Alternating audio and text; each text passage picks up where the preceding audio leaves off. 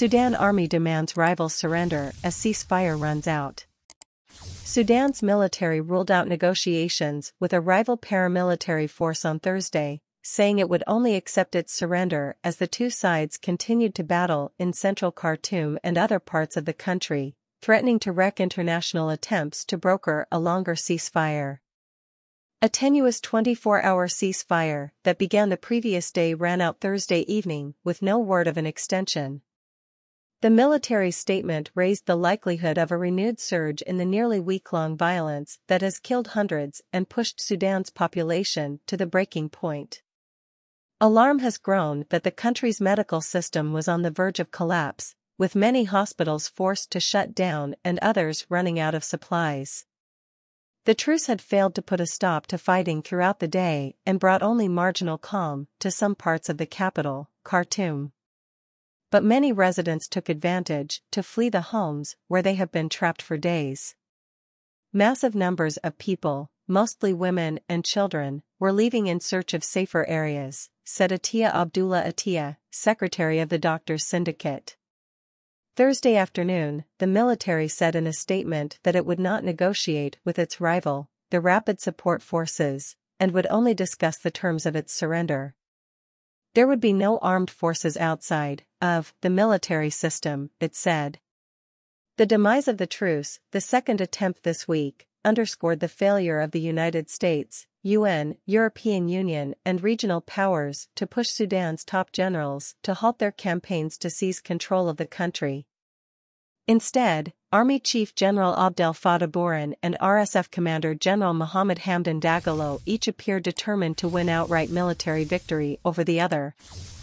In a sign they expect violence to escalate, the US and other countries were making preparations to evacuate their citizens in Sudan, a difficult prospect since most major airports have become battlegrounds and movement out of Khartoum to safer areas is dangerous.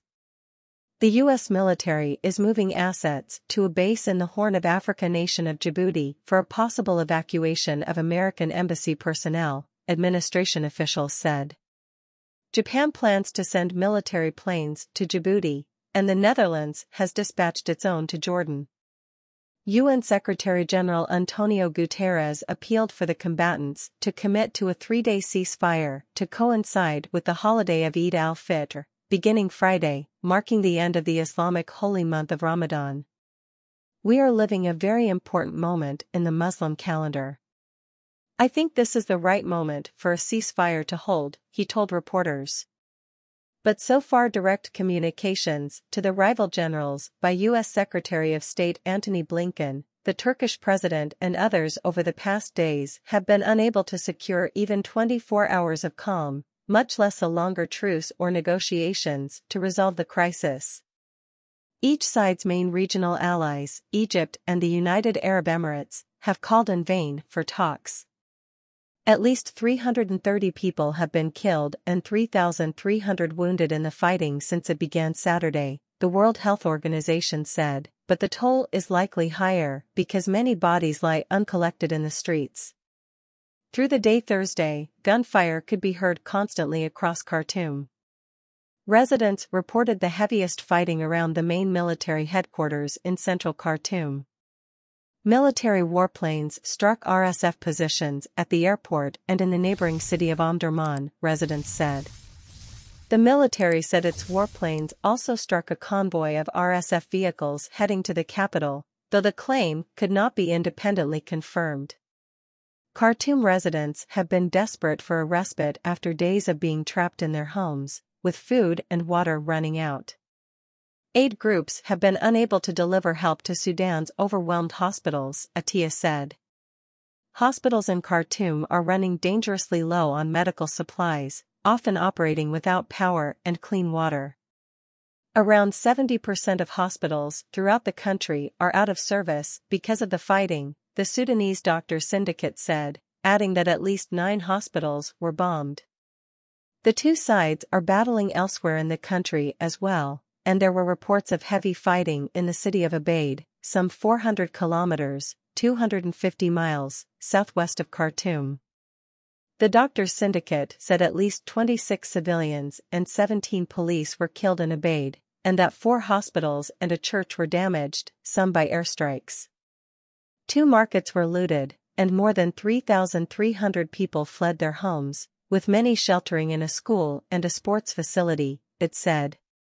The fighting has been disastrous for a country where the United Nations says around a third of the population, some 16 million people, are in need of humanitarian aid. The UN Children's Agency UNICEF warned that critical care has been disrupted for 50,000 severely acutely malnourished children who need round-the-clock treatment. Save the Children said power outages across the country have destroyed cold chain storage facilities for life-saving vaccines, as well as the national stock of insulin and several antibiotics. Millions of children, the aid group said, are now at risk of disease and further health complications. It said 12% of the country's 22 million children are suffering from malnutrition and are vulnerable to other diseases.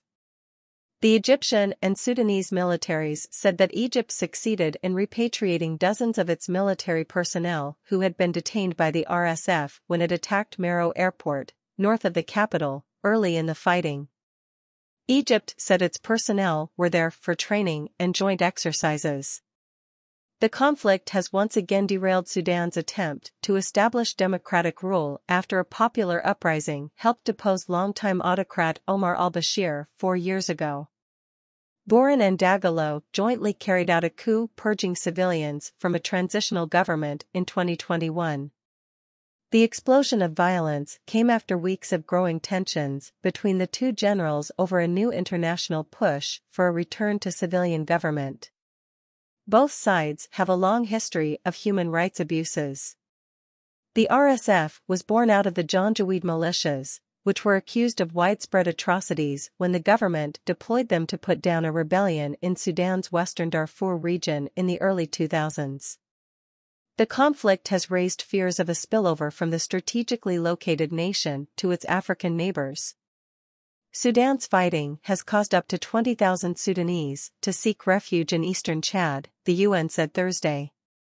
At least 320 Sudanese soldiers fled to Chad, where they were disarmed, said Daoud Yahya Brahim, Chad's defense minister.